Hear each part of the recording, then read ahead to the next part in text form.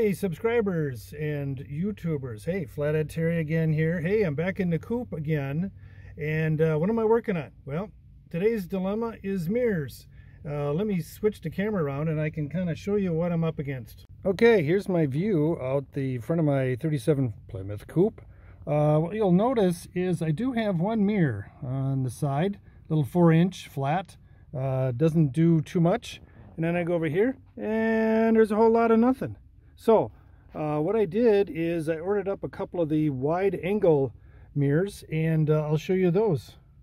Okay, well, here's what I ordered.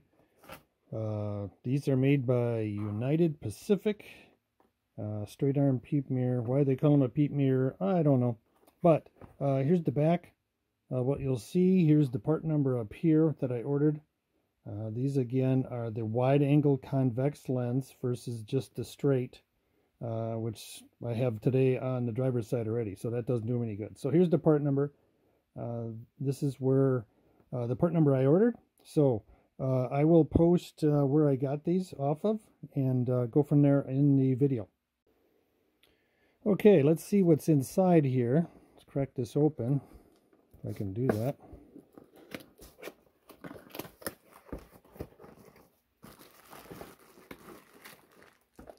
Here's the mirror itself. There we are. There's that handsome devil right in there. Whoa, look out. Okay, so here we go. Looks pretty good. What I did notice on these, I did take a look at these before. I looked at online, the distance. Here, let's try not to blind you here. The distance in the bracket itself and the length of these screws being very, very long. When we go look at the coupe, the top edge of the door is very, very thin. So this particular distance here is very wide, and these screws, if I were to use them correctly, they may protrude out too far out here. So let's take a look here at taking these screws out and see what else is in the package. Okay, let's see what we got here. Alright, inside the package we have an Allen wrench and we have a little pad that I would imagine fits in here. So as it mounts against your car on the outside there, it protects the paint. Alright, so let's take these out to the coupe and see how they fit. Okay, here's the mirror mounted to the coupe. Here, let me come around. I want to show you how it clips on here, and this is what I was talking about earlier. Let's see if I can get this in here. You can see this is the top edge of the door itself. Here, let me come around this way. Yeah, you can see how I have the rubber pad mounted in there, but it's very snug. But what I'll find, of course, is if I try to close the door into this jam right here, of course.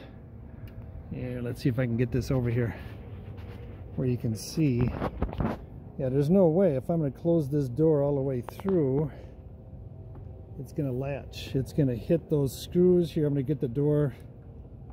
Yeah, I can't even hit the, I can't close it because of those screws being so long in here. Let's see if I can get a better angle. There we go. So, the solution is to use shorter screws. So, let me show you those.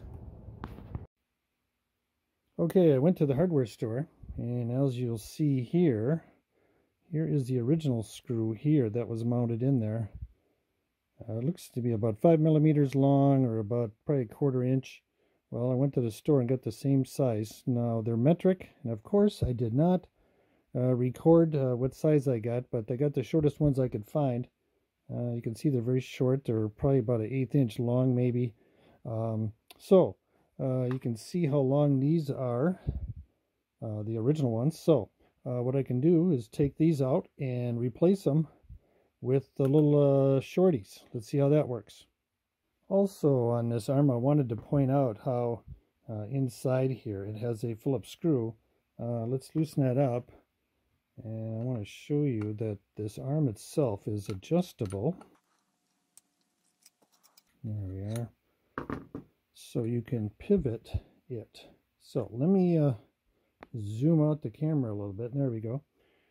You can kind of see now. You can swivel this to get it adjusted just the way you want. So I'm just going to take a wild guess here with the door jamb about like that and the mirror about like that. We'll just give it a shot just for an initial setup.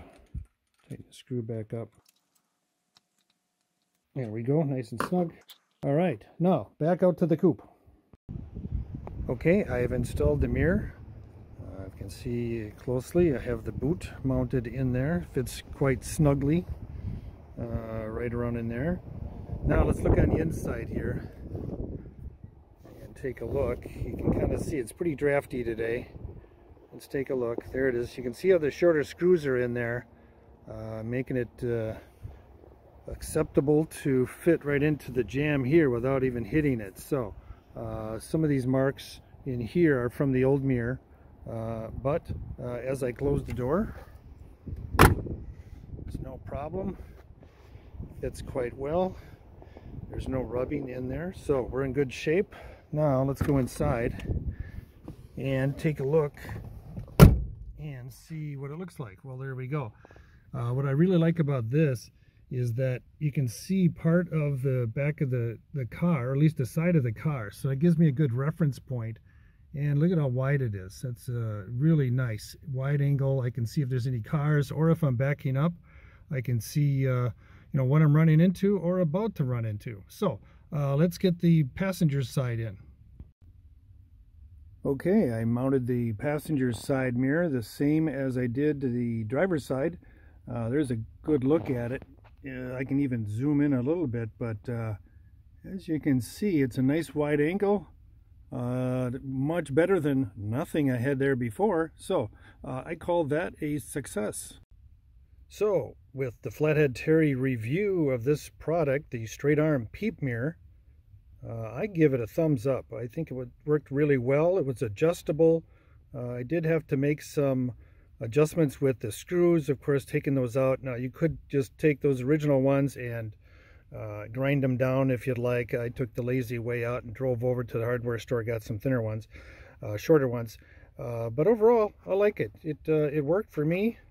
I like the straight arm.